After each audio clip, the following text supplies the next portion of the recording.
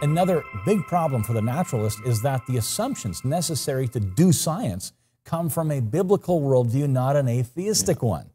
Let's consider some points about why science works. Number one, there is objective truth, and God is the source of truth.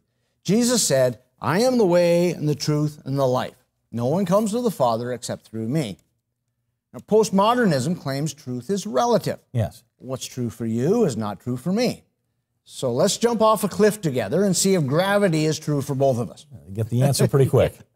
Now, we can't run experiments or make conclusions unless we can verify facts. Yeah. If water boils at 100 degrees Celsius one day, 150 the next day, and then 90 the day after that, well, making tea would be a real problem. Yeah, and other things too. Yeah. But number two, the universe is real, which fits with the Bible because in the beginning God created the heavens and the earth. Right. But many Eastern religions claim that the universe is an illusion. It's not real.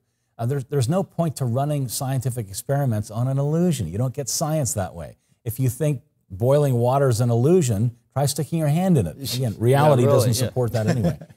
The universe is orderly because God is a God of order, not confusion. Yes. Science involves deriving laws that provide predictable outcomes, which requires order. If the universe is just a big thought, as some Eastern religions claim, well, it could change its mind any minute. Right. And why expect order if the universe was made by several gods like Zeus fighting each other, or if it made itself? Right, yes. Yeah. Number four, God is sovereign, free to create as he pleased. The way to find out how his creation works is to investigate and experiment, not rely on man-made philosophies. Johann Kepler discovered the planets move in ellipses around the sun, while Greek philosophies had insisted on circles because they're the most perfect shapes. Right. Now, this didn't match the observations, so they added an increasingly complex system of circles upon circles called epicycles. Number five, people can and should investigate the world because God gave us dominion over his creation in Genesis 1:28, right, showing creation itself is not divine. Kepler referred to his own scientific thoughts as thinking God's thoughts after him. Yes, yeah, I love that. Number six, people can initiate thoughts and actions. The Bible affirms man is more than matter. In Matthew 10:28, Jesus said, "And do not fear those who kill the body, but cannot kill the soul. Rather, fear him who can destroy both soul and body in hell."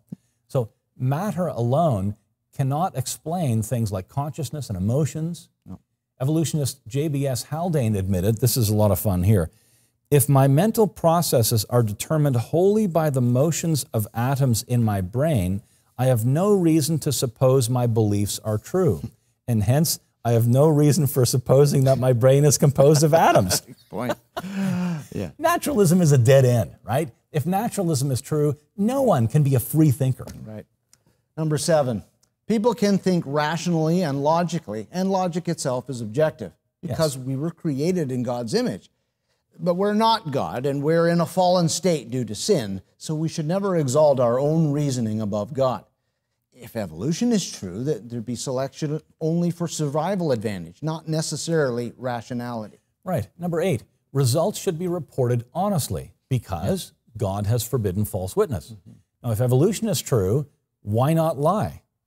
Good point. Sad to say, scientific fraud has become an increasing problem. We've said before that it's not that atheists can't be moral, it's just that they have no objective basis for morality within their atheistic worldview.